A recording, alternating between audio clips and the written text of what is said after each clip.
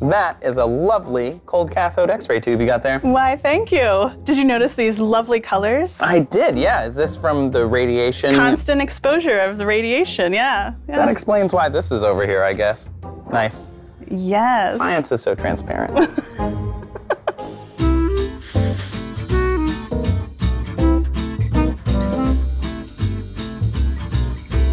X-rays, imaging technology, they have changed a lot over the years, but they've decreased the need for invasive surgeries.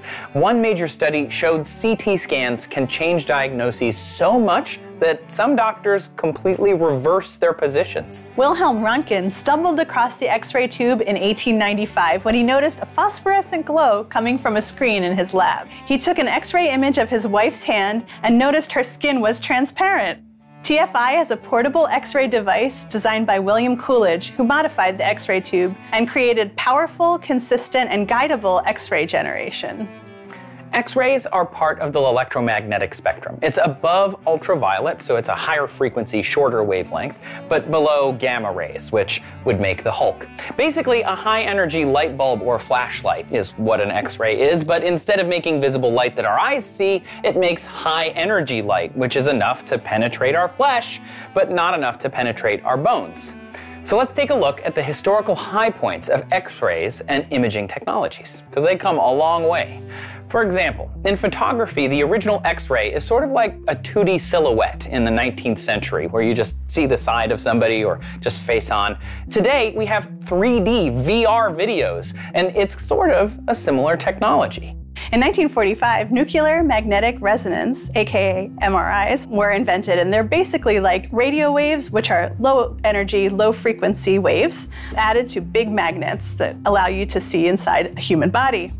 In 1956, ultrasound was invented that uses high frequency sound waves, similar to a sonar for the body. In 1957, fiber optic endoscopes were invented. It's like a camera plus a flashlight. The fiber optics would carry visible light inside of the body.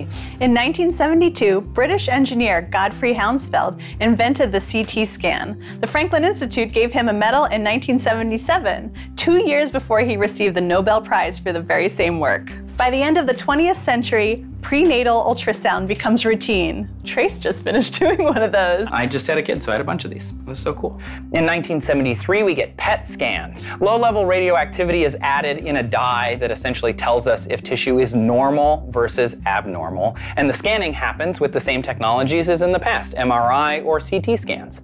Dr. Margaret Mernon and Dr. Henry Kapteyn won a Franklin Institute award for their ultra-fast laser X-rays. Their discovery reduced high-intensity lasers from room size to tabletop. The X-ray of tomorrow is the angio-CT technology. It combines the CT technology we've been talking about with angiography and fluoroscopy in one unit. Basically, it's an X-ray plus CT scan plus MRI plus the dye all together. It's amazing. And on top of that, it uses machine learning, so they can guess where problem areas might be.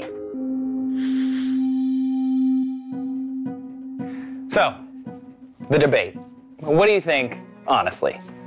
Honestly, I mean, I think it would be incredible to see inside the human body for the first time without having to cut the body open, but there's something amazing about where we're going. I mean, that was where I was gonna go. The future, I would say, full stop, is amazing. Not just because of the things we can see, and there are so many more of them, but also it doesn't kill you while you're looking at it. You know, he X-rayed his wife's hand so many times that she started to have problems with her hand. Right?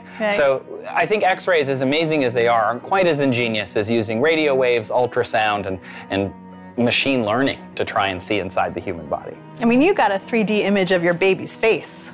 That was crazy. In a womb. It was inside my wife. So wild. Blew my mind.